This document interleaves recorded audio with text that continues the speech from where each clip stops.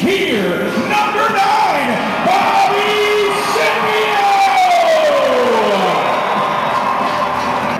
Sippio! Yeah, you know, I can't say enough. I don't even know what to say about the guy. Like, for real, I'm not even joking. I threw 4 terrible balls, and he decided to catch it for touchdown. He threw great balls. He's lying. He's lying through his teeth right now.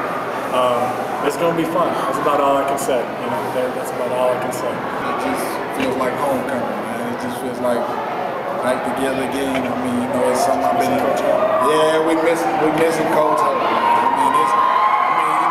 We always wanted to be able to play together, especially at the Russ. We just always had that anticipation that, man, once we get together, we're going to be unstoppable.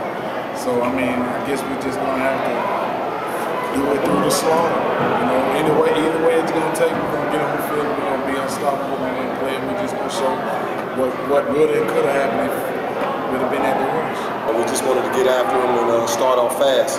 If y'all notice, we actually deferred. We usually take the ball first, but Russ had made a good point before the coin toss about going out and shutting them down early and then coming back and scoring on offense. And I think that kind of played a huge part in the psyche of their team. A bunch of professionals. We got guys that want to be better every week. You know, there is no lapse, there is no lack of focus because you always know you can do something better than you do.